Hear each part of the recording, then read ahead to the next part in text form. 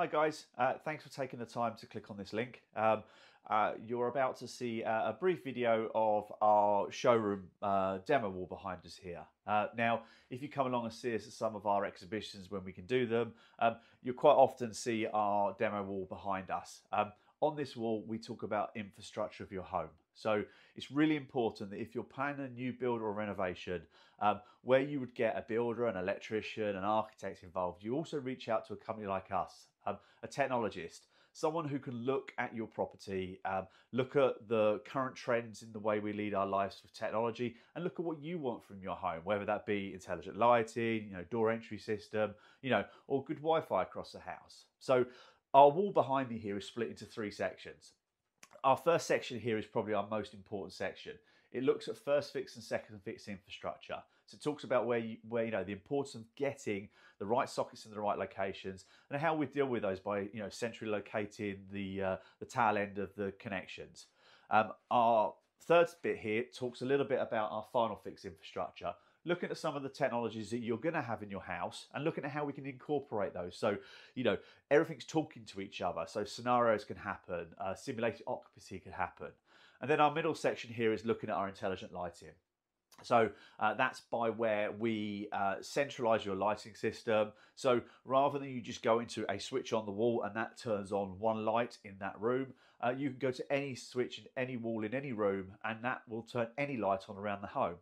Meaning that your home works with you, not against you when it comes to you, forgetting that you turned a light off outside or something like that. So first of all, we'll look at our first fix and second fix infrastructure. So obviously, when you go out these days, you go and buy a TV or you buy a TV from us, you're going to have a lot of services on that TV. We're still coming across homes whereby, the main lounge may have a good TV socket in it, but, bedroom 2, 3 and 4 have just got a single aerial socket. So, when we look at infrastructure, we look at everything to do with things like your standard TV aerials, your satellites. So if you go out this afternoon and buy a TV, you've got twin feed satellite on it because there's a good chance you've got free-to-air satellite on that TV. You've got aerial on there because you might just want to use Freeview as well. And then you've also got network sockets. So you're not relying on Wi-Fi for your 4K Netflix playback. So anywhere you're going to have a TV or you could have a TV, you should really be putting a smart TV socket, as we call them, so you're getting good connectivity from that device. You've paid let's say £1,000 for a TV. Let's make sure we're getting £1,000 of services from it. In certain rooms, we might also want network sockets. So these can go with our TV sockets as well if we want to expand the connectivity of our TV, maybe adding it to a control system, maybe returning the audio from the TV to a surround sound system or to a multi-room audio system. We'll also use network sockets where we might have static appliances in our kitchen. One of the biggest advents in technology in the TV market has been the connected TV. Actually, one of the biggest benefits about a connected TV is the fact that your TV updates its software automatically most of the time. Back in the days when I started out and we had our CRT TVs, you couldn't update it. You couldn't get new services on it. And if you could, someone had to come past with a laptop. We're still there talking early noughties to update the firmware on it. So it's the same with our kitchen appliances these days. Our appliances are now connected to the network. We might be able to switch our washing machine on remotely if we've forgotten to do it. But also keeping that product relevant, making the manufacturer download software updates to it. So that's why you might look at putting network sockets for your appliances. Also where you've got computers, laptops, things which almost require a permanent connection to the internet. If we go to our TV audio sockets, obviously TVs are great. They're really thin these days, but they do suffer with sound quality, which is one of its downsides. So quite often we want to put a soundbar with our TV, or we might want to take our TV into a bigger system. So with a TV audio socket, we can return our audio from our TV into a central location, a small AV rack somewhere, let's say, and then return that back to the TV and put it into a proper soundbar, or maybe put it into some ceiling speakers. And then lastly, our HDMI sockets. Um, if we want to centrally locate, and when I mean by centrally locate, it means not having our boxes under our TV on a stand. You know, we want to get all our boxes. We want to get our amplifiers for our speakers. We want to get our Sky boxes, you know, under the stairs or in a rack room, depending on the size of your system. And then, you know, so when you walk into your lounge, you've got a nice TV on the wall. You know, it could be a Samsung picture frame TV, or it could just be a drop-down projector or something like that. But all the gubbins, the kit for it lives in the central location. How we return that, so if that Sky box is in that central location to that TV, would have normally been done with, you know, your network cable, your Cat6 cable. However, in the previous years, we've come across more influx in proactivity of HDMI over fiber optic leads. So quite often now, when we install systems into homes or we pre-wire homes, we will do speaker cable, we'll do coax, we'll do cat cable, category cable, but we'll also do HDMI over fiber optic leads. This way, we can take that Sky box, we can split it out into distribution and take that to multiple rooms, or multiple Sky boxes to multiple rooms, or BT boxes, or Virgin boxes, or Apple TVs. You know, everything lives centrally, so we can actually see that in any room we want. So, you know, looking at our sockets we need to think about putting in our house these days. Us personally, we would do smart TV sockets, we would do network sockets, TV audio sockets, and HDMI sockets. So great, we've got the cables in the wall, we've got the sockets in the room. So what do we do at the other end? Well, this is where you put a patch panel. So here, for instance, we've got our network sockets, we've got our audio sockets, and we've got our coaxial sockets. This means that you can pre-wire your home and use rooms which you might not necessarily be using straight away. Let's say, you know, bedroom 3 or bedroom 4. But one day down the line, you might want to make that an active room. By bringing it all back into a patch panel, it's nice and neat and tidy. Then in front of that patch panel, we can have a nice little AV rack. So we can buy the amps we need them for the speakers. We can, you know, buy the Sky box for that room, or the video for that room, not VCR, I'm going out of date, DVD for that room when we need it.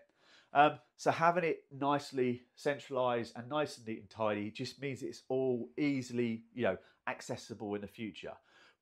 Bringing me on to multi-room audio, you know, let's look at getting our audio systems. Let's you know, rather than having a radio sitting on the countertop, which, you know, let's face it, it's taking up valuable space these days. Let's get some speakers in the ceiling, or on the wall, or in the wall, or on the floor as floor standers. And let's basically look at getting those in whilst the house is being built, or as the house is being finished. So, you know, let's go back to bedrooms 3 and 4. You know, it may well be that we don't want that as an active audio room.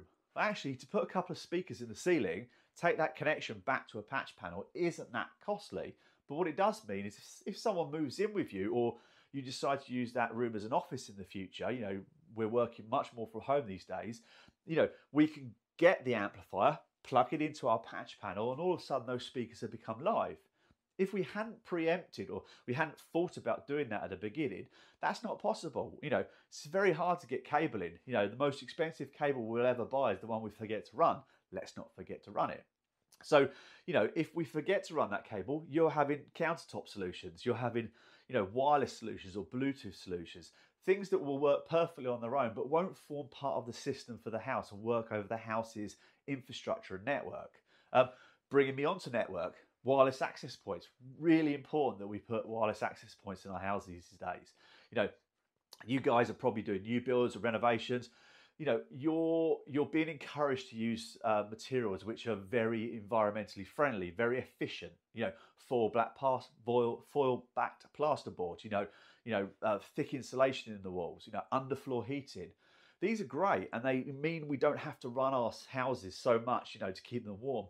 However, they have really bad detrimental effects to Wi-Fi. So if you haven't had a technologist involved in your project, and you've just got your router sitting in the hallway, and you've got this lovely new house, and, you know, we've got underfloor heating here and underfloor heating here, and the house, the room I'm standing in has got foil back plasterboard around it. Then, you know, if we then got, say, like an earthed socket in the wall, power socket, you know, that could have created a Faraday cage, which means that although your socket, your router is only the other side of that wall, you're now taking your phone out of your pocket and you've not got a great signal on it. So, you know, let's look at the infrastructure of the house. Let's look at the plans. You know, we can give you a map of where the best places to put access points are. yes, a lot of people don't like access points. Some of them can nicely be hidden away in the ceiling. Some of them sit on the ceiling, and it's just another bit of kit on the ceiling. So, we can look at maybe putting that access point in bedroom 3 because it's next to bedroom 1. And because we thought about, how powerful the signal is, we can place them around the house discreetly so you get a great signal. So from the minute you walk in the door, and actually sometimes the minute you've driven into the driveway, your phone's getting a great signal. So, you pull your phone out your pocket, you walk from room to room, you're video conferencing someone, or you're talking to mum on the phone. You don't lose that signal. So it's really important, if we look at infrastructure, to sort of think about how we're going to live in our houses. So, going back to, what do we want? Where are our services? Have we got a home office? Have we got, we put in TVs everywhere? Have we got appliances that might want connected? Getting that infrastructure in the wall as the house is being built, or you're doing your renovation. And then getting it all nice and tidy, keeping it tidy, so even if we do nothing with it, we connect nothing to it, you have the infrastructure on the house going forward. So let's imagine we've got our infrastructure in now. So, we've come in, us personally have designed it for you, hopefully. We've come in and run the first fix cabling, and we've now come back, done the sockets, and we've tested the home. We're making sure those wires are working and everything's really good to go. So now we start to look at what we want. So that can be amplifiers in that central location, to work some garden speakers or to work some ceiling speakers. And majority of the time, we've got that connected to a control system. So the advantage about a control system, and what you'll see on this wall here, is a lot of these things you have on this wall are things that we either have on our home anyway, or or current trends in things that, are becoming more popular. For instance, at the shows, when we do our exhibitions, we have so many people talk to us about automated locks, a way to let a delivery driver into the house without you actually having to be there. So a control system, which in this case is a Control4 system on a touchscreen, and a door entry system can, make our door open. So someone would come up, press the door entry system. We could either see them in the house, or we could see them on our phone if we're not there. But the great thing is, if let's say for instance, if you've got a porch on the front of your house, on your phone you can go open door. The porch opens, the person leaves the package, shut that door. You can then see that from the CCTV that your package is there, and and that person shut the door behind them. Let's keep on with security. Intruder alarm, for instance. Lots of homes are having intruder alarms on them. But, once you start putting lots of things on the wall, let's say by your front door, you've got your thermostat for your underfloor heating, your touchscreen, your light switch, your intruder alarm. It's all of a sudden gets really cramped, wall acne as we call it. So your intruder alarm can talk to your touchscreen, just like your door entry system can. So we can put your alarm in a cupboard, just in case something happens to the technology system, because, technology is technology. Sometimes it does need rebooting. We're not going to lie. So, but it means that when you leave the home, you could go up, touch your touchscreen, and you can basically press the button and the alarm sets. So by the alarm setting, that can also, with a control system, go, okay, so they've set the alarm, they're leaving the house. Let's make sure all the TVs and all the audio is turned off. We work with a great company to do a smart water valve. So, an hour after they've left the house, shut the water off, because that way, dishwasher's finished or the washing machine's finished, and we don't have any nasty surprises.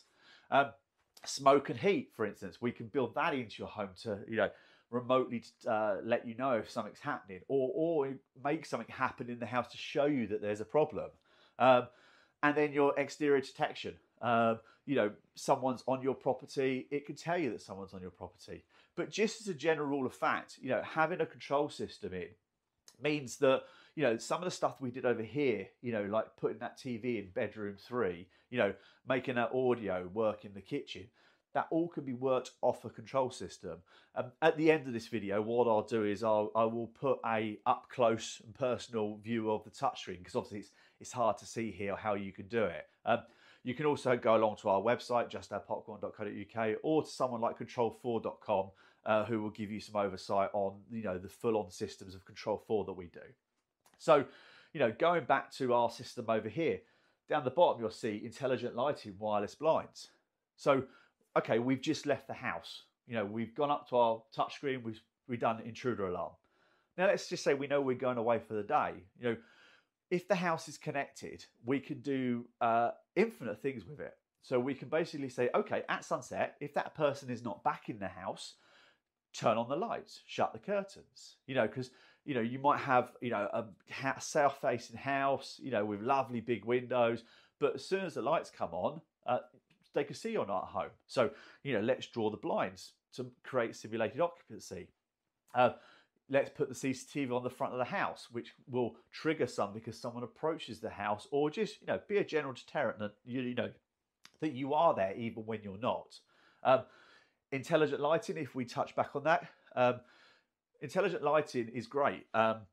Yes, I'm not going to lie, it is a big investment on a property over a conventional lighting, but especially when it comes to a new build, you're being asked what you want to do with lighting. That's great, but if you've never lived in that house, how do you know that's what you want to happen? And if it's wired like that, what's the chances of you being able to change your mind down the line? So a brief example of intelligent lighting is a single light above me here goes to a single switch on the wall there. Great. But what about if I want to work it in there in the cinema? Well, I can't. Well, yeah, that's because I haven't thought here. That's because I rent this place. In your home, what we can do is we can take all your lighting circuits back to a central location, just like we would for a patch panel. We could take your light switches back to a central location, just like we would a patch panel. Then when you're in the property, we can program it so it's working for you. We even program it so the builders have a simple way of turning floors on or off, or rooms on and off. But more importantly, as you live in that property, we can come back and we can change it and we can make adaptations to the programming so you know how you want it. So, okay, we've programmed it to work like this, but with a service call, we can now make it work like that. Quite often on our projects, we will go back in after a month and then after 6 months and do updates free of charge for you in the first year. Because we understand that you're learning how to know the property. You're not going to know from the get-go. So the advantage with intelligent lighting, and here is the system we use by Philips Dynalight. We also do systems by Lutron as well. The advantage about Philips Dynalight is they have two different types of panel. They have one with a display on and one with not a display on. The one with the display can do, I think it's up to 16 pages of 6 buttons. And the other non-display buttons can do, press and hold, ramp ups and ramp downs. They can be programmed in infinite ways. The beautiful thing about these is they're also your in-wall thermostat as well. So let's say you're having underfloor heating in your home and you want to get away from the fact that you've got a light switch and then you've got that thermostat next to it. Great, let's get rid of the thermostat and let's let this be the thermostat. You can't see them from where you are, but underneath here you have a thermostatic sensor, which means that basically on here I can go into my heating and I can ramp my heating up or down.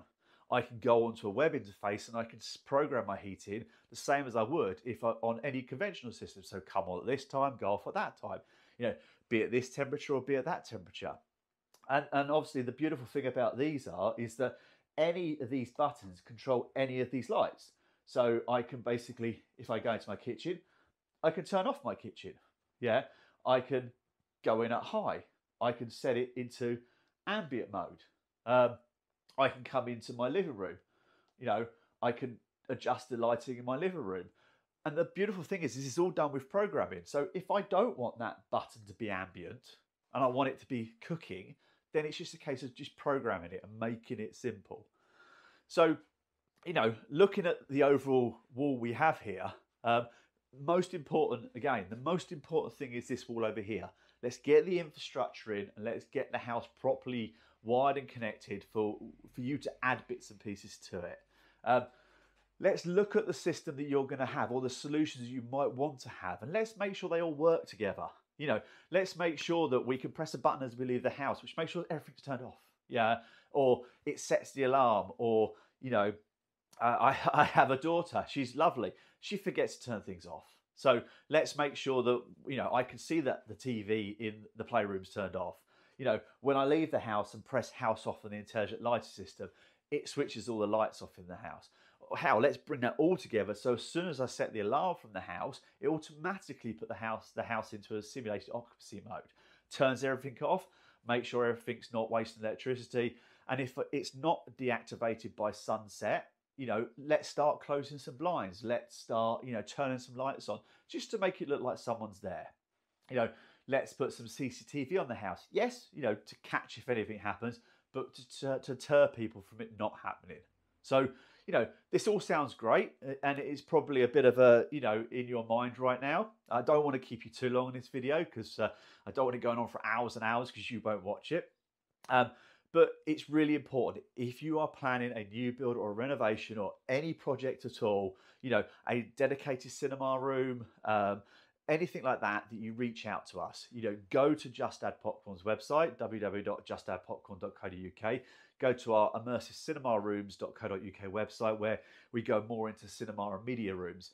And let's plan our projects. You know, let's not decide that we want a TV there once the house has been decorated. Let's not decide that, you know, we want to add something into our project, you know, once the house has been lived in for 6 months. Let's have a think about how we're going to run our infrastructure on a house and what we might want to add. You know, we can't future-proof things. We don't believe in the word future-proof because we know what's coming, you know, let's say for 6 months, because a lot of these big companies are very secretive these days. But let's think, okay, what can we do now and how things happened previously? You know, a lot of the coaxial we have in our houses now for our aerial systems, a lot of that has been in since the 80s, works perfectly fine now. So let's look at the infrastructure in our house. So thank you for watching the video. I hope you found it useful. If you stick around, I'm going to tag a couple of videos onto the end of this, having a look at the touchscreen, and I'll take you into the cinema as well to show you our immersive cinema room. And as I say, you know, go on the website, you know, give us a ring, 01424 870 763. We have a showroom in the southeast of England, just outside Robertsbridge on the A21. You know, come down and see us, you know, bring your plans. We can come to you, you know, we can talk to your architects. But please, if you're going to get a builder in, if you're going to get an architect in, if you're going to get a plumber in, if you're going to get an electrician in, please get a technologist involved. You know, other trades do know technology, but we live technology. We live it every single day, and we know what hopefully is going to be planned in the future, and that's really going to benefit you guys. So thanks for popping by, and yeah, hopefully we'll speak to you soon. Thank you.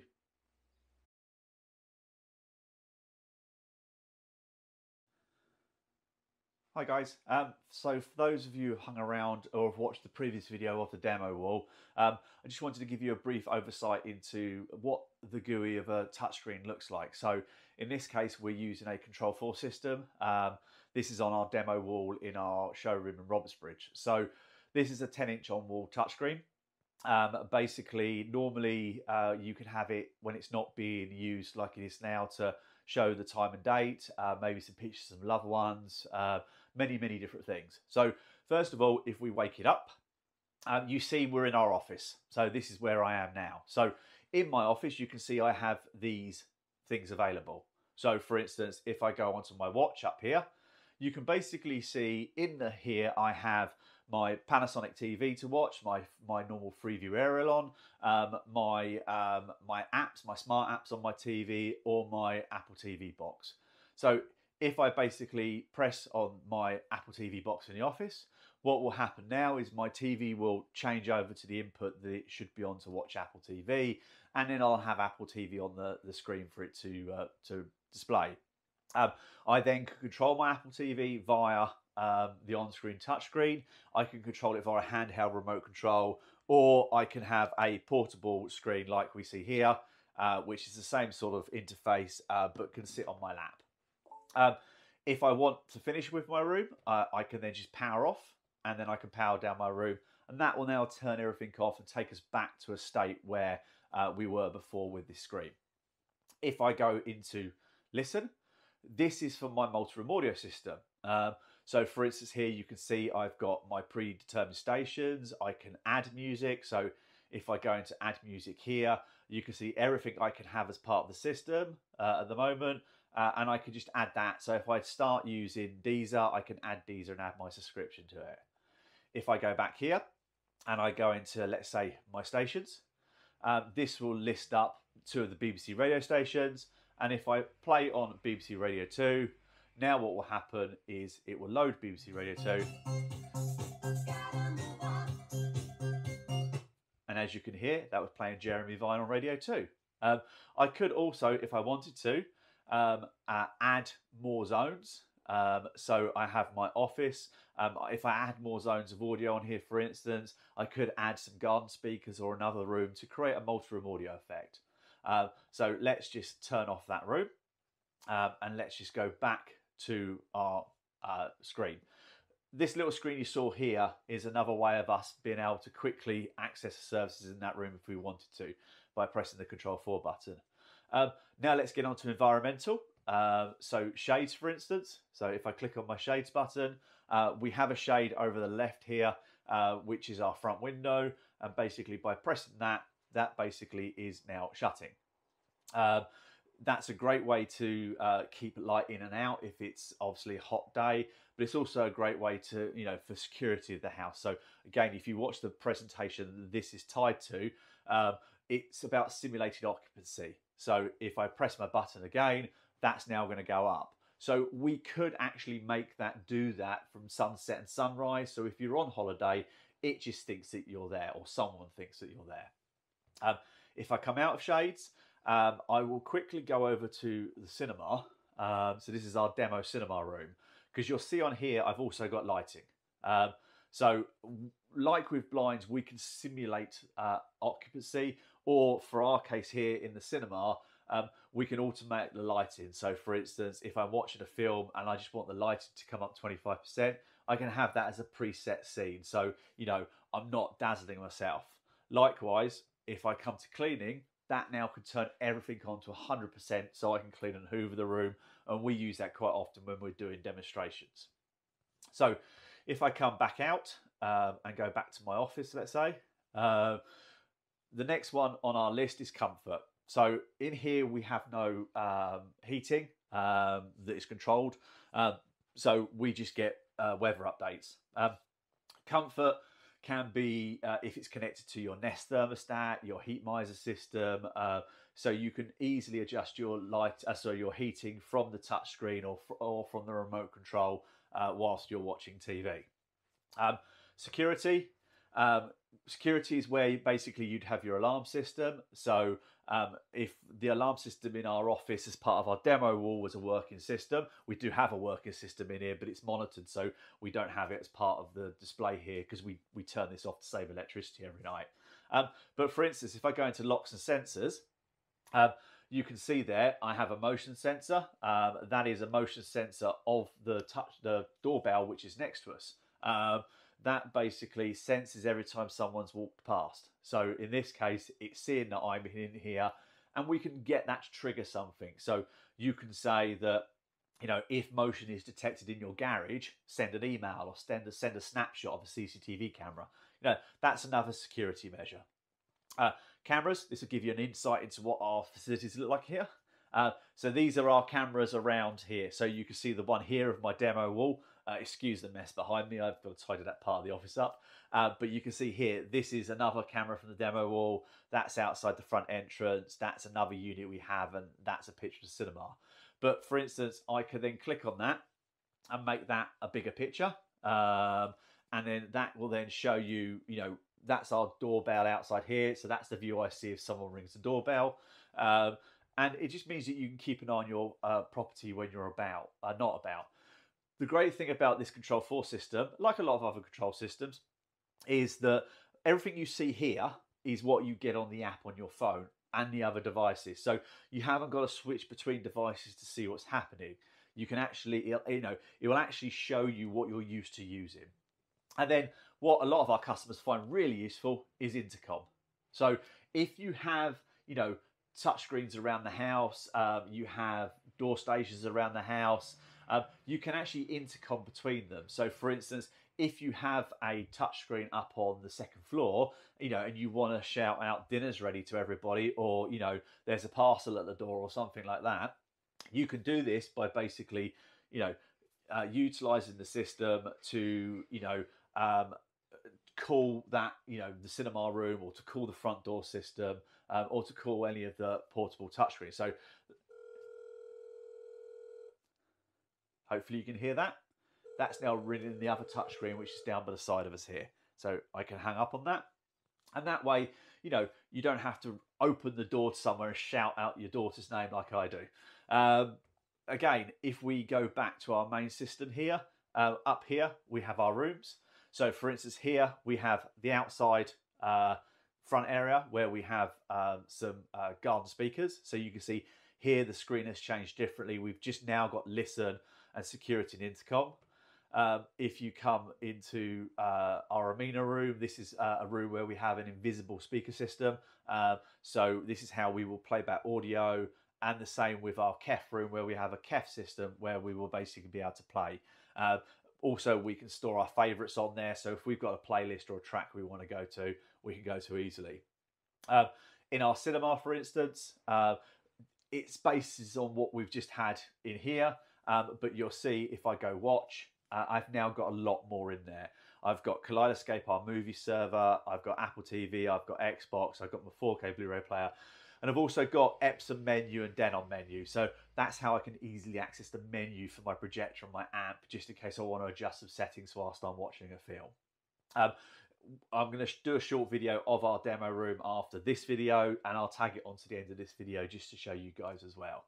A great thing with the systems is if I just pull you out here, you'll see next to us here, we have a door entry system. So for instance, if someone comes and rings your door entry system, that is now going to ring the front door. And if I stand in front of it, you will see that I'm here. And if we were to press this button here, we'd now be able to talk to each other. In this case, I'm going to hang up on myself. So basically, we can use that for different solutions. A little bit like our intruder alarm on the right-hand side over here. Again, we can bring the intruder alarm into the touchscreen. As we saw just a minute ago, you can bring your CCTV and your smoke detection into the touchscreen. So having a control system in your house is a great way of basically just being able to bring everything together.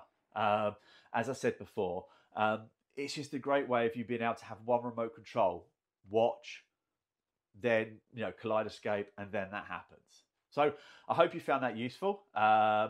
It can be done on a touchscreen, it can be done on a remote control, it can be done on many different devices, including a lot of them you have in your pocket or your home. So I hope you found that useful. As I say, if you have any questions, email stuart@justourpopcorn.co.uk, go to our website, justourpopcorn.co.uk or immersivecinema.rooms.co.uk, and I hope you found that useful. Thank you very much. Bye.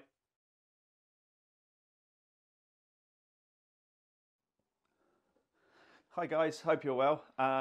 We just wanted to shoot a brief video following on from our other videos for our virtual showroom tour. This one being of our demo cinema room. So, what is a cinema room? So, cinema room is a bit like, the sort of type of cinema that you'd go to watch, commercial cinema where you might go along with your friends and family, but in your home. So you might have the advantage of creating a space in a converted garage or a basement, which, is very much a, cinema, no one door in, one door out, no windows, no treatment, very dark, very immersive. Or you might not have that type of space in your home, and you might want to plan a family room somewhere where you could have, a TV by day, a projector screen by night. So all of these elements are doable and are easily creatable in most homes. We quite often have people will turn around to us and say, I don't have room for a cinema in my home. I don't see the point of having a cinema. What can we play on a cinema? So, for us, a cinema, a media room is creating a family space. So, no different to what you would potentially have as a lounge in a house. But somewhere you can go as a family. You can spend time as a family. You can leave the gadgets outside. Let's say, for instance, you're lucky enough to have a basement cinema system, and and everybody's busy working, everybody's at school, and one day a week or one night a week we can get together as a family and we can create experiences. We can watch what we want, not necessarily what we're being told we have to watch by going to a commercial cinema. We can buy our own popcorn, we could drink our own wine, we can enjoy the space and create memories and experiences as a family. So in this room, this was a converted office. We opened it about 6 months ago. It's roughly about 4 by 5 meters. And we've got 4 seats in here, which you're more than welcome to come down and have a demo of yourself. Just to briefly go into what we can do with a cinema room or a media room. So in this scenario, we have a fixed frame screen. You could have a drop down screen if it was in a lounge, let's say, and maybe a flat screen TV behind it. But in this room, we've got a 120-inch 21:9 screen. So it's a cinematic screen, which is why you're seeing black bars left and right. So what you're watching here is BBC iPlayer, and you're getting your black bars left and right because we've set the system up to be more immersive for movies than normal TV.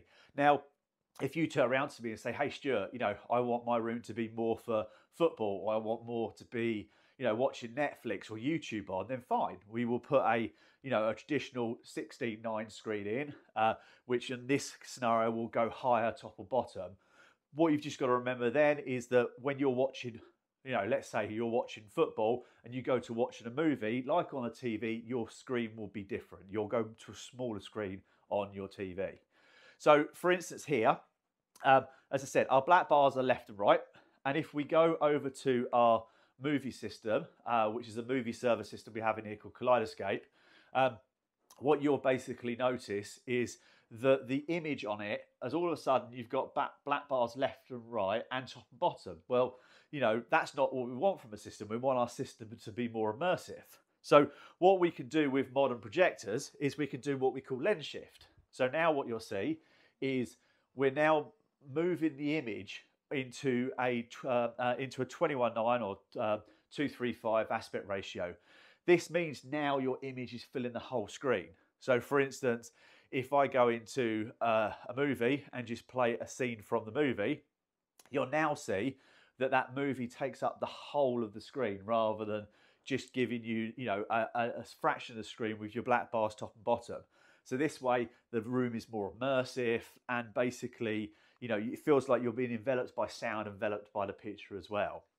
Now, if we go back to our graphic user interface, the advantage of having a system with all your movies on a server is everything is here for you to basically be, accessed whenever you want. There's no going back to a DVD player, flipping over discs, but we can go, watch, Apple TV. We can go watch Sky. Via our control system, we can flip to whichever source we want. I mean, we've even got a removable panel down here, which has got an Xbox under there. And sometimes we actually put a gaming chair in the front here, and we can actually use a steering wheel and pedals and that to utilize this, not dead area, but utilize this space at the beginning of the room. And likewise, we quite often will have clients here who bring their kids along. We can put some bean bags down and we can sit and watch a movie. We can do some demonstrations. It really is about creating family spaces. This one thing we're really passionate about at Just Add Popcorn at Immersive Cinema Rooms is creating spaces where, you spend time as a family, creating memories, watching films. 1 week dad picks, 1 week the daughter picks, and it's usually Frozen 2 in my case. But yeah, we just wanted to give you a brief insight. Pop down, have a look. It's really hard to pull off this room on a video. You've got to come down and really sort of experience this space for yourself. And if you think this space and many other private cinemas are just like going to commercial cinema, I'm hoping you'll be pleasantly surprised because, these rooms can be crafted and adapted to your taste and your style for your family, not just, a one tick box for everybody type of solution. So yeah, reach out, give us a ring, 01424 870 763, or drop us an email at stuart@justaddpopcorn.co.uk. Pop along to the website immersivecinemarooms.co.uk, and yeah, hopefully one day we'll see you down here with your family, and we can show you what we built for you. Thanks a lot. Bye.